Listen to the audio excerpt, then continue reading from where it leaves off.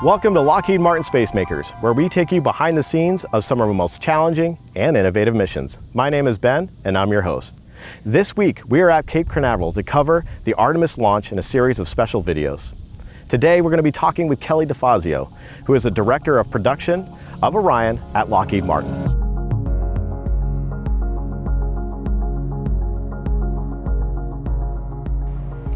Hi, I'm Gary Napier with Lockheed Martin Communications, and joining me is Kelly DeFazio, and Kelly is our Director of Orion Production. So Kelly, thanks for having us here.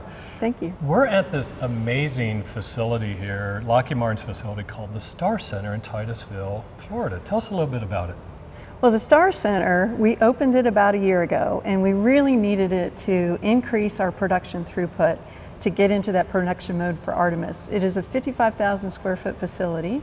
We opened it for the off critical path assembly of the TPS systems, the wire harness system, propulsion tubing and eclipse fabrication. We also build our electrical ground support equipment here.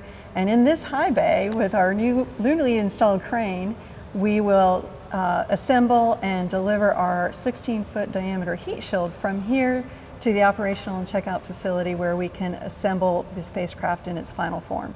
Very cool. We actually had a major reason why we built this facility, so let's get into that a little bit. Artemis 1 is getting ready to go to the moon. We've got Artemis 2 with crew that's going to go in a couple years on Orion, and those are really test flights.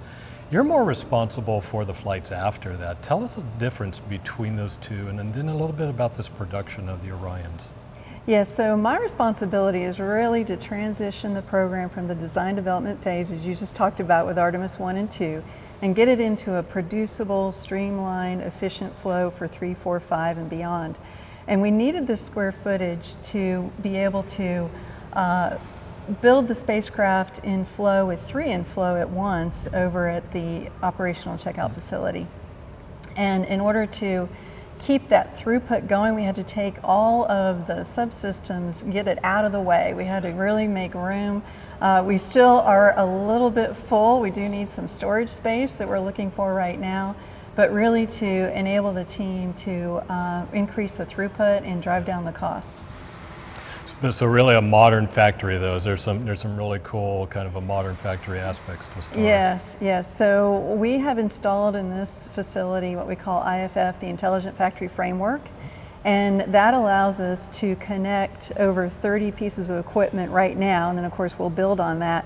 But any of the equipment we have in this facility, we've connected to the IFF, and that way we can capitalize on artificial intelligence, and rather than maintaining that equipment on just an annual tempo or an every 6-month tempo, we can really monitor the status of the factory equipment and stretch out that maintenance based on how the equipment is doing. So that saves us some time, and it also saves us from doing the manual checks. It's all done automatically.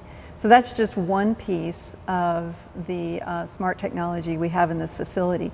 Another digital transformation project is RTAT, the real-time asset tracking. And we have installed not only in the Star Center, but also in the ONC.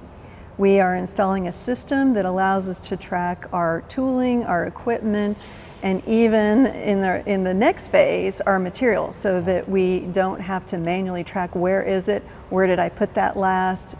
It will tell us. It's an intelligent system fueled by different tags on each piece of equipment, and it'll tell us where it is. That's so cool. That's so cool. But the reason we're doing this, you know, there's always talk about how expensive these development missions are, Artemis 1, 2, and there's a lot of development costs on the front side of it. When we move over to Artemis 3, and we're under contract for Artemis 3, 4, and 5, we really have a different mindset. What are we doing about Artemis 3, 4, and 5 that's so different from the previous ones?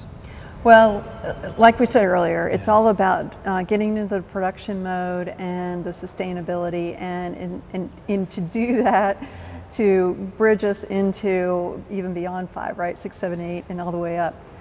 We need to drive down the cost. Lockheed Martin has committed to 50% cost, and we're on plan.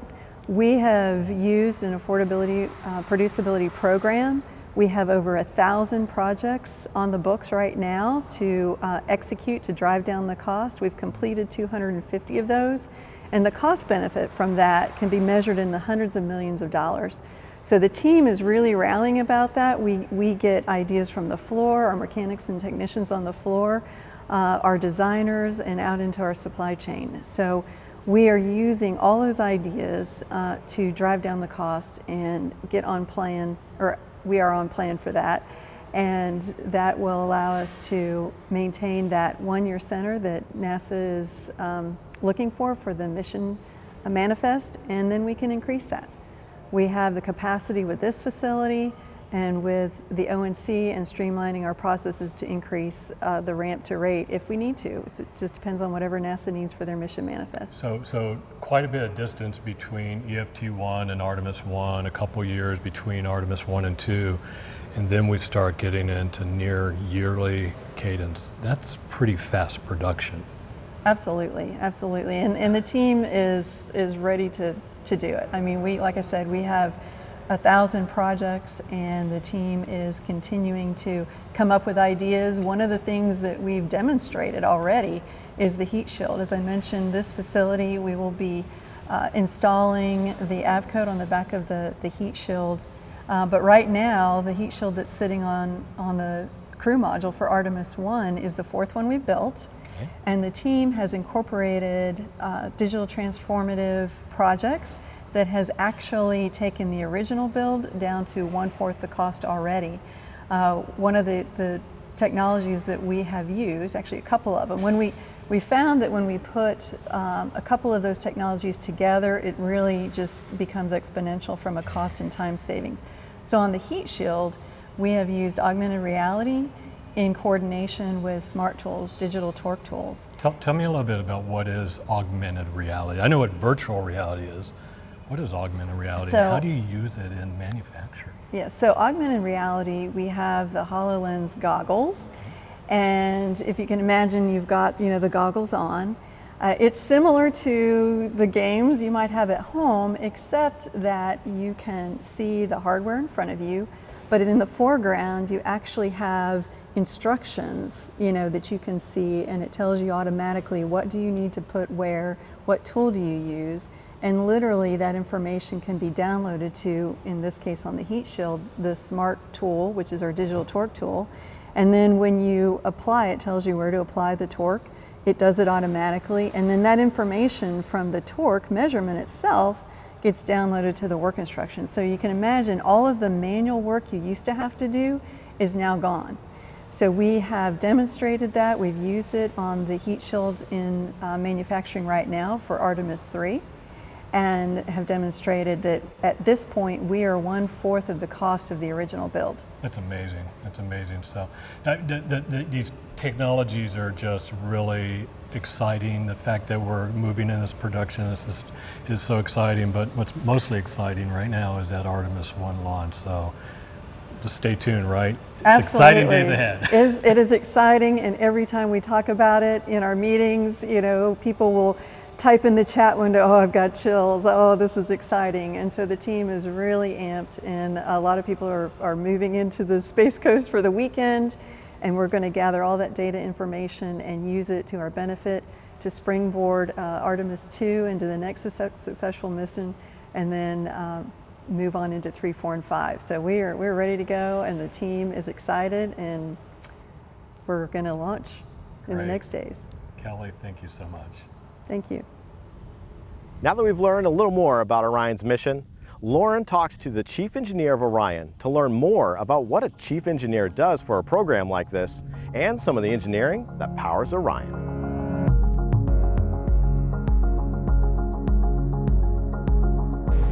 I'm Lauren Duda in Lockheed Martin Communications, and we're here at the Lockheed Martin Star Center in Florida with Lisa Akers, one of our Orion chief engineers at Lockheed Martin. Lisa, can you tell myself and our audience a little bit more about what exactly does a chief engineer do? Sure. What are your responsibilities? Yeah, so a chief engineer has a really important role in that is maintaining the technical integrity of the vehicle that they're the chief engineer for. So that means that I have to be aware of and understand the changes that come up, the original design that we came up with, and how it's going to be operated by the final user. And all of that results in a lot of meetings and a lot of conversations with our design engineers, with our analysis team, and with the operators. So I spend an awful lot of time talking to people all across the enterprise. That's awesome. Yeah. And so connecting with people all across the enterprise, like you said, you know, sort of thinking about the people of our future workforce. Sure. What is exciting to you about the Artemis program that you wow. think is exciting or would be exciting to the future workforce? So the coolest thing to me about Orion and Artemis in general is that we're going back to the moon to establish residency there. We're going to set up a habitat, have people learn how to live on the moon, how to grow food on the moon, how to prepare so that we can take those people then on to Mars or to other planets that we might be interested in exploring. And just the possibility of all that exploration is just kind of mind-blowing. It's extremely exciting Yeah. to me as well. I totally agree. And talking about, advancing further and further out in our universe, what type of, advice would you give, the future workforce? What types of skills do they need to have in order to help us advance that future exploration? Sure. Well, there's a lot of different skills. Certainly on the Orion program, we're looking for people who have design engineering skills, both electrical and mechanical. We're looking for folks who do the detailed analysis that figure out what's the pathway from Earth to the moon and back. We have teams of people who are doing systems work, so they're taking all of the different components and putting them together, making sure that they work like they're supposed to work and that we're getting the right output from them, that they're helping to keep the astronauts alive, they're helping to get communications back to Earth. And then we also have engineers who do qualification and verification. So there's testing engineers and assembly engineers. So we start out in the design phase and then it gets to places like here at Star Center, and we have engineers who are working on building those components to put them onto the spacecraft, and test engineers who are testing them once it gets all assembled. So there's all kinds of engineering tasks. And even beyond that, we have roles like communications. We have folks who are also involved in our public affairs. We have graphic artists. We have a whole variety of people, life sciences, human factors engineers, so psychiatrists, psychologists, all of those people are involved in Orion. So if you have an interest in space, there's something to do here with Orion. I completely agree, and it really does take a village to bring this program to fruition. Absolutely. Talking a little bit more broadly about engineering and technician roles at Lockheed Martin, what types of skills do students graduating need to have to be able to fulfill those types of roles here? Most importantly is curiosity. Being willing to take a look at how are we doing it? Does this make sense? Is this match what the gut feel in my head, or my gut feel, whatever it is coming up? Does it seem like the right thing to do? We can teach the skills, right? So skills are teachable. You need to come in, if you want to be an engineer, of course, you need to have your engineering skills. You need to know the vocabulary of the type of work you're going to do. But more than anything, we want people to step out there and want to build the next big thing, because we're all about great innovation. Yes, absolutely. And beyond kind of like that intellectual curiosity you talked about, that thirst for learning, what other advice would you give to high school or college students looking to enter the aerospace industry? Look for a college, and because you need a college degree to come in and work as an engineer. So look for a college that's going to offer those kinds of opportunities for you. It may be aerospace. You could get a degree in mechanical engineering, chemical engineering, electrical engineering, aerospace, astronautical engineering. There's just a wide variety. Communications, data communications, software engineering. Any types of engineering degrees are going to put you in a good spot to come into Orion as an engineer.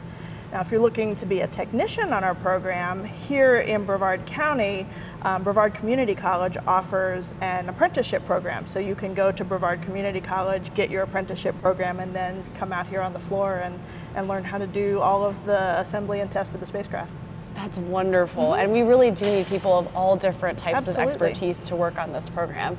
Now, my last question for you is a bit more of a personal one. Okay. What has been a personal career experience that you feel has shaped your career in a major way? Sure. The thing that I've done that has been most impactful for me, and is something I recommend to anybody who's looking to get into engineering, is to spend some time doing this work, being in the manufacturing field. I was a manufacturing engineer for 15 years before I came to the chief engineer's office. And so having my hands on the hardware, working with the technicians, helping them figure out the processes, making sure that it worked, my fingerprints are all over Artemis 1, and I am so excited to watch it launch. So it's been a really great opportunity to understand. You know, if you're a design engineer, when you spend time on the floor and you need to put that bolt in a hole that you can't get to, then you can hold it to the design engineer and go, you put this in. And so it helps you become a better designer. It helps you analyze things better because you understand the limitations of how the hardware gets put together. Absolutely, really getting that real-time experience.